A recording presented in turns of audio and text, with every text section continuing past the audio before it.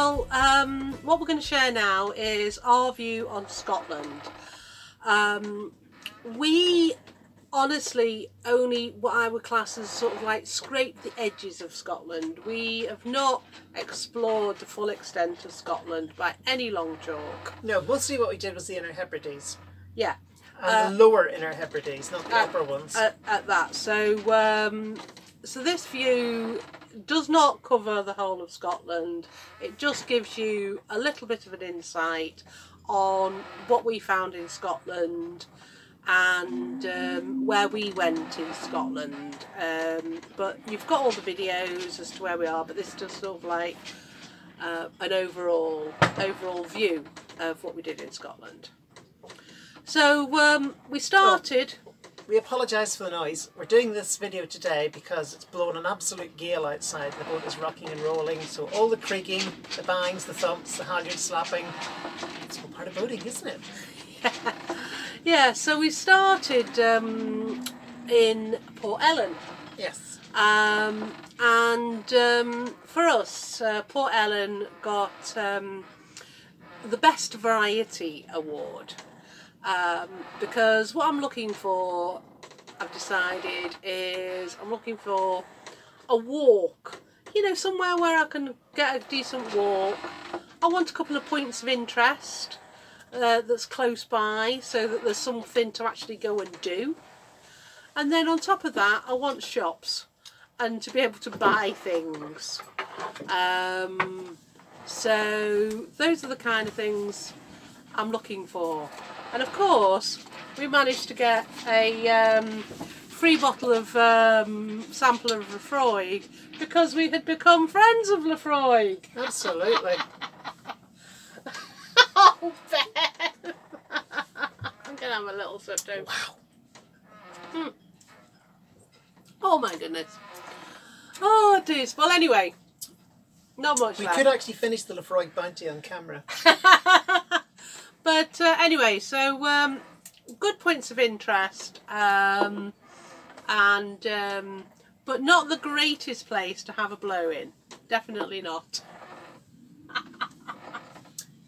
It makes up for that in other ways. Okay, so you do gear Cheers, then. friends. Oh, Farewell, Port Ellen. You have a wonderful distillery. You do. Right, so from Port Ellen we went to Gea. Or Giga, depending how you pronounce it, depends who you talk to. And one thing about Gea was mooring balls were not a problem. They had so many mooring balls they could probably give them away. The choice between the mooring ball and the pontoon was about £5 a night. We did the mooring ball because we wanted to get salty sausage off because that was our challenge. Because I like challenging God, myself. you said that. I thought we were going to have to say because we were too mean to spend the extra £5. I'm so glad you said that. Yes, we did the mooring ball because we wanted to get salty sausage off because that was our challenge. Definitely. And, you know, we didn't begrudge the extra £5 that we saved by doing that. That was just a little bonus on it. We went and spent it in the Gea restaurant, which was very, very nice. We enjoyed it. We did. But Gea is somewhere that I would have liked to spend a little bit more time with because I'd got it all planned in my head that we were going to hire a bicycle there, but it was throwing it down the next really day. What we needed to hire in Gea was oilskins. It's just unfortunate with the weather. It was. So Gea was somewhere that I would have liked to have spent a bit more time. I agree. But anyway, we then just stayed there the night and just did a little walk. And then we got an invite from one of our subscribers, Bob Mullins, to go and see him up at Tavelick. And we'd never heard of the place. I would say about Tavelick, an incredibly picturesque little place. They've only got 3 mooring balls. But they've now got a pontoon that you can... 5 extra spaces on it, I believe. Yeah, so it's got actually 5 extra spaces, but just around the corner from Tavelick, because one of the yachty people from Liverpool was there, there was a good anchorage. It's apparently a very good anchorage just to the north of Tevelic. We didn't see it, but the chap we know, Clive, uses it quite frequently, and he says it's a really, really good anchorage. So that's just north of Tevelic.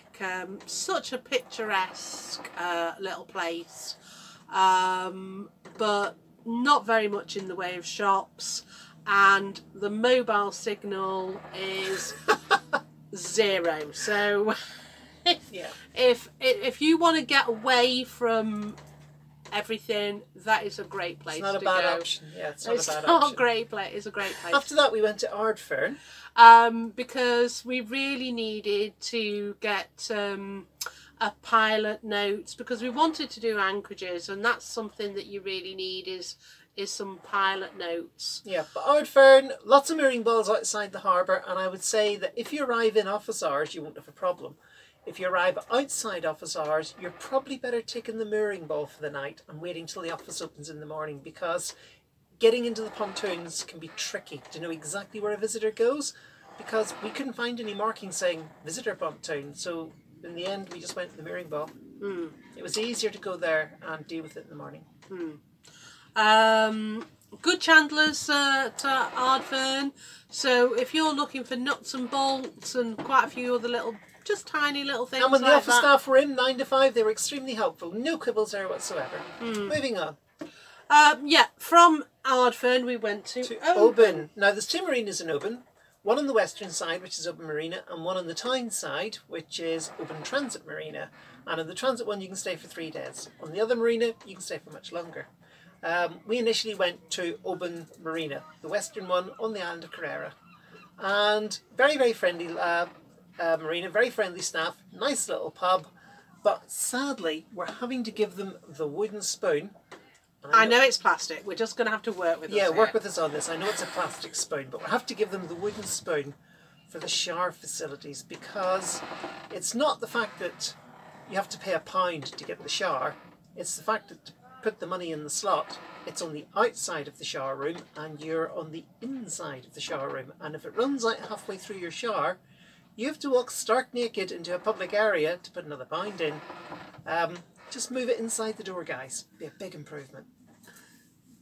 Oh, and I'll just point out, in another marina further up that we'll come to in a bit, they had exactly the same payment system inside the cubicle. Yeah.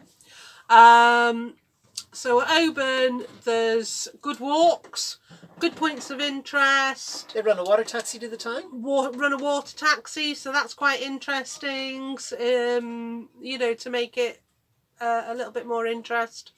They had the only deal we heard about, which was if you were there for 7 nights, you only paid for 6. That was the only deal that we heard about.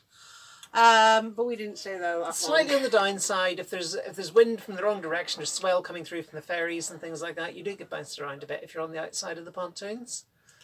So because of that, we head around the corner to Dunstafnage. Yeah. Which was for the wind direction in question, which was the southerly. Dunstafnage was much more sheltered, but it's very isolated. It's very, very quiet. It's got a good restaurant and a fairly decent chandler's, but it is a very quiet spot. I mean, forget towns and things, it's just the marina, that's all you get. So, points of interest, not an awful lot. Not an awful lot. Yeah.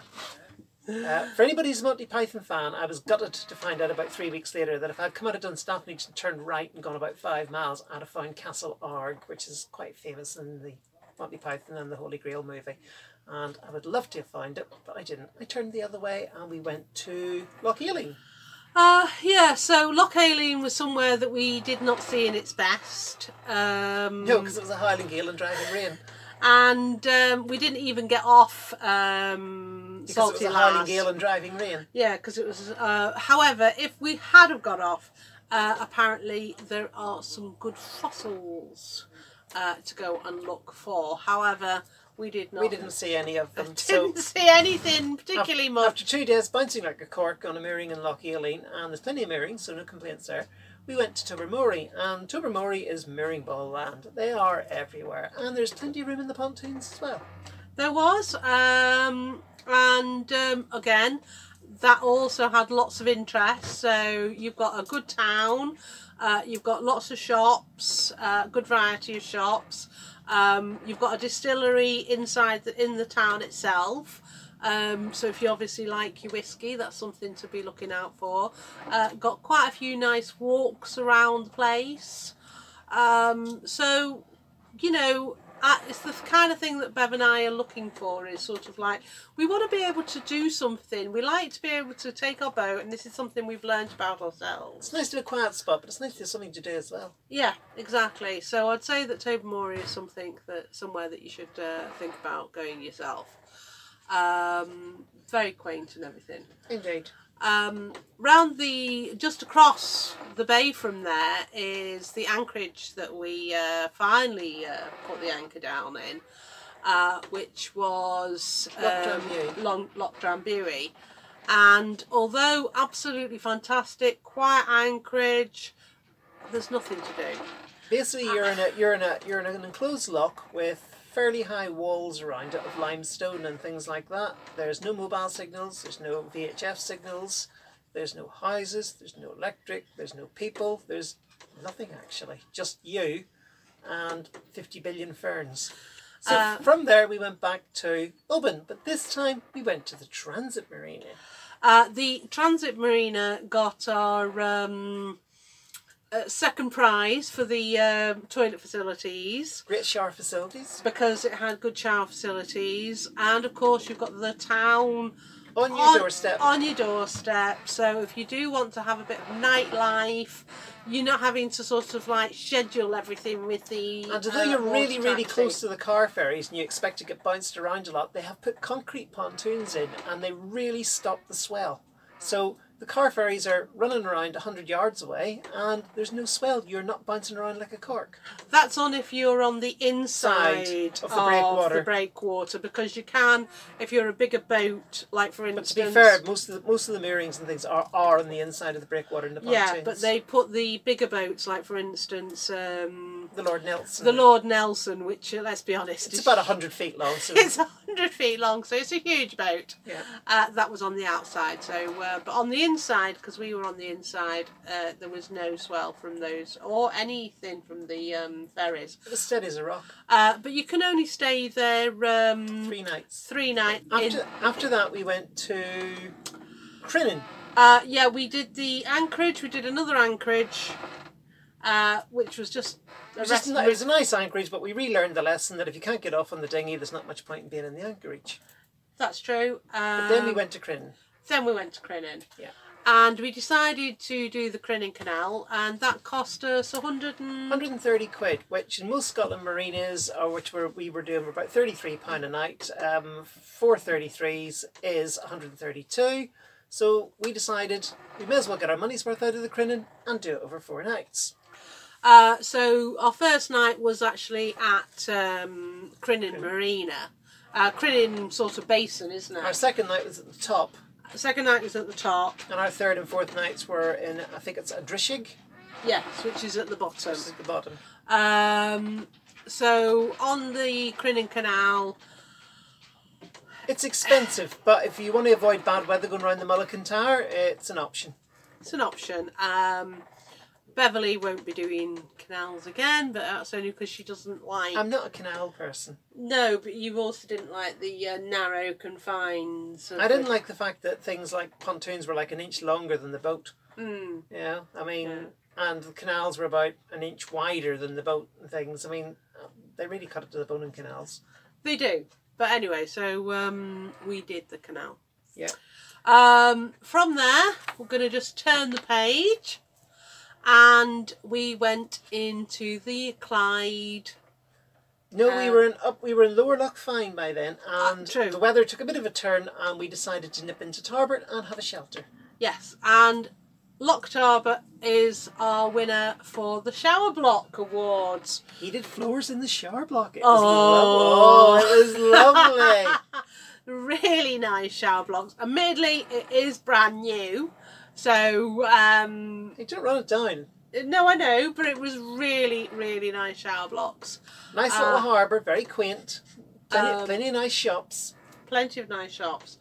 I didn't go much further than the town, Yeah. but I'm sure if you were there for a bit longer, you could have found some nice points of interest.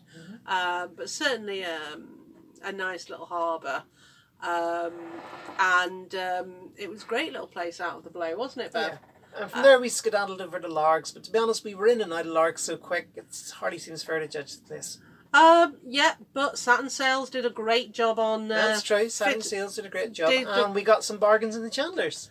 That is, yes, because we got the dry matting from there, and we got some pilot books in there, which were reduced down. Yeah, so getting second-hand or sort of older pilot books, always a good idea. So we went to Largs, and then from there we went to Millport, which wins the Most Surprising Find Award. Purely because we'd never heard of the place before in our lives. I mean, if we'd never heard of Tarbert, it would probably be a contender. But Millport, we didn't know it existed until somebody said, "Why did you go to Millport?" So we did. Also, but the moorings were fantastic. Great moorings, yeah. And the other thing about those particular moorings is they were only like £10 a night. For the visitor moorings, and there were a couple, but I didn't know what they were, which were apparently free, but I didn't see those particular ones. But the ones that got the word visitor on are £10 a night. So we had a great time in Millport, and then after that we skedaddled over to Troon.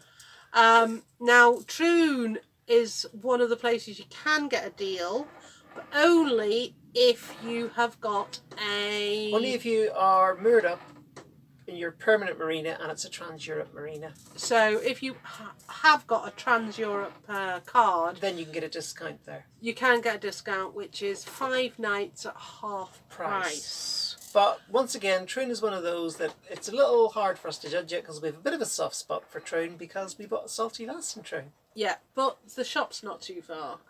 They've got a decent supermarket with an easy walking distance, and the marina building and the showers in there are very, very nice as well. That is true. So from Troon, we went across to Lamlash.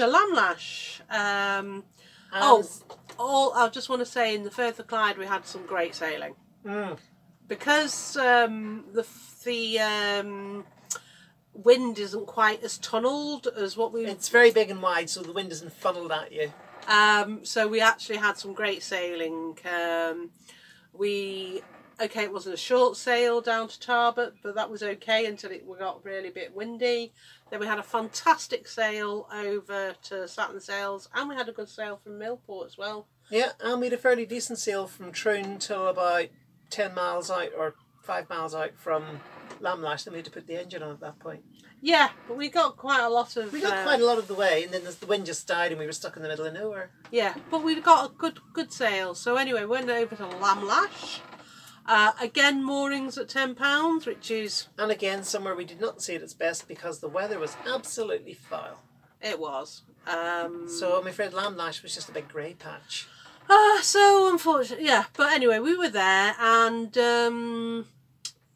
like I say, somewhere that I think with better weather, I think it would be brilliant. But we just did not see it at its best. But certainly well protected, and also I'd like to find out a little bit more about the marine conservation area, because that's something that's close to our hearts, isn't it? And then from Lamlash, we skedaddled over to Campbelltown because we had noticed the weather forecast that there was a weather window coming up which would be very, very good for crossing the North Channel to Ireland. And having been in the North Channel a few times in the last few months, we've decided that we'd like to be in the North Channel when we have the nicest weather possible, because we've been in the North Channel in mediocre weather, and to be quite frank, you don't really want to be there. So we legged it over to Campbelltown in double quick time in horrible grey weather, and that was the one time in our Scottish odyssey that we completely lost sight of land, even though it was only 5 miles away. The mist was so heavy we couldn't see a thing, so that was totally instrument sailing because we couldn't see where we were going. Yeah. But we got into Campbelltown. Yeah, we got a mooring because everybody was rafted up on the... It's not a very big marina, and people start rafting up quite quickly when it gets overloaded. So we just took a mooring ball and then we went in the next day to pick up some diesel. And then that was it. So that was the end of our Scottish Odyssey, and yeah. after that was back over to Northern Ireland. So overall, where we did the best sailing was in the Firth of Clyde, wasn't it? Firth of Clyde and Loch Fyne. And also when we did, was it Loch Fyne? Yeah, Loch Fyne. That was the best sailing. Other than that, we did an awful lot more motoring than I'd like, and I think that's to do with the topography, in the fact that things are just funneling. And yeah, we can tack, but when you're tacking all the time, We tried tagging in Loch Crignish, and we nearly round the side. Yeah, so because it's so narrow that by the time you got the boat settled on the tack, you've virtually ran out of depth. So a bit more motoring than we'd like. As you can see, because we only went up just sort of like to Tobermory, we haven't explored very much of Scotland. So this is only it's somewhere that we'll go again, I think. Yeah. But I think what we'll do next time when we go again is we'll be better equipped to anchor and more knowledgeable on anchoring.